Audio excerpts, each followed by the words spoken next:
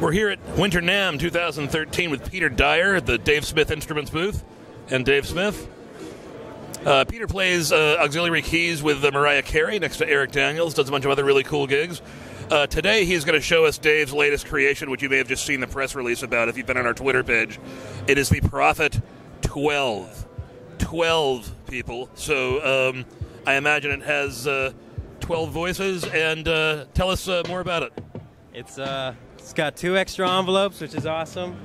The same architecture as like the Prophet, so it's pretty comfy. The biggest thing is you've got 4 oscillators instead of just the 2, and they've got the slop control, which you can dial in anything from pristine digital to like a beat up Prophet 5, one that got drumped down a staircase, which I love. The distortion here, a bunch of effects, drive, everything. The 2 sliders here, just like the Tempest, which make for lots of extra control. It's a beast. I love it. Now the 2 oscillators, is that 2 digital, 2 analog like the Evolver?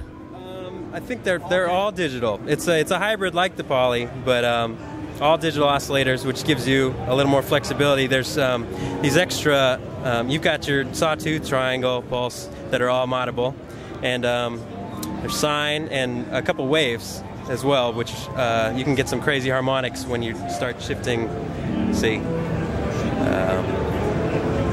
And within that, we've got FM and AM for each one, as well as sync, which goes completely wacky if you wanted to. I'm still trying to understand it, but it's great. So, a gang of mod routings, just like the Prophet, but even more. The 2 envelopes is it's great. And so you go into your mod matrix, and you've got this huge mod matrix that you can assign the mod wheel to 1 or 12 things. Say you want pitch bend to do pitch as well as drive up LFO speed at the same time. You can all do that, and it's all programmable.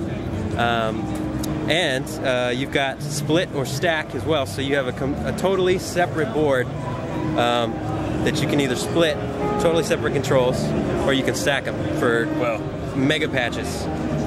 People will like the high-pass filter too, that's new. So now for analog-style waves, which people are going to want from you, you're doing modeling or... We have our own technology, but yeah, we're doing the standard saw, pulse width with pulse width control, triangle with pulse width control on that also, and sine waves, but then we also have wavetables in there that could be mixed in a special different way that we came up with. So there's all kinds of different features on the oscillators. So a ton of stuff going on, sub-oscillator of course. So basically I have 5 oscillators per voice times 12. It gets a little insane after a while. Well, that's certainly a huge sound. Well, I posted on our Facebook today that we're going to have to arm wrestle with our reviewers to see who gets to take this home. But we'll be bugging you for a review unit as soon as you're ready. And awesome. Yeah, and we also have every voice, since it's an analog back end, so it's a high. We have both high pass and low pass analog filters, and they're both resonant, so you can turn up the resonance on the high pass, which is great. And then we have tune feedback, like in the Poly keyboard, and we have a quad stereo digital delay per voice, which is really awesome when you start doing everything individually on a voice.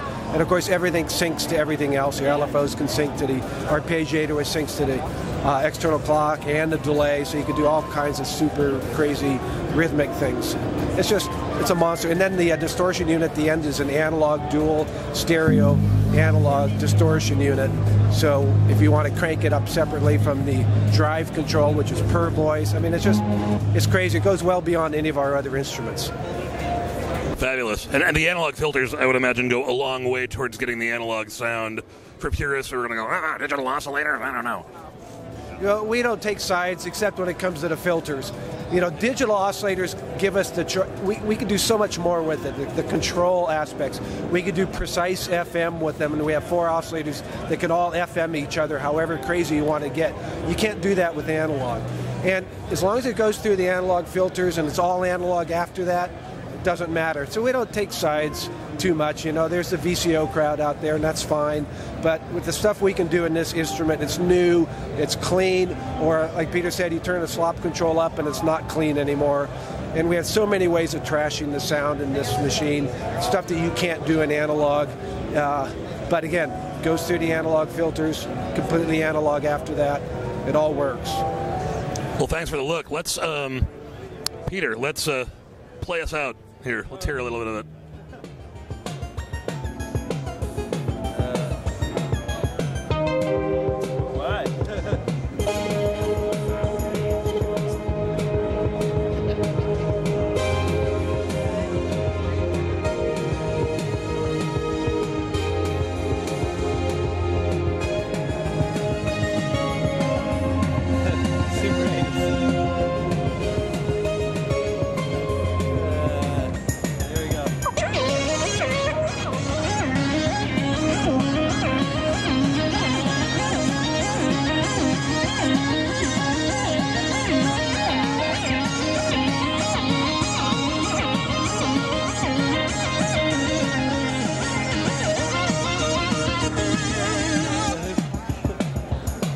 Oh, fabulous. Fabulous. Okay.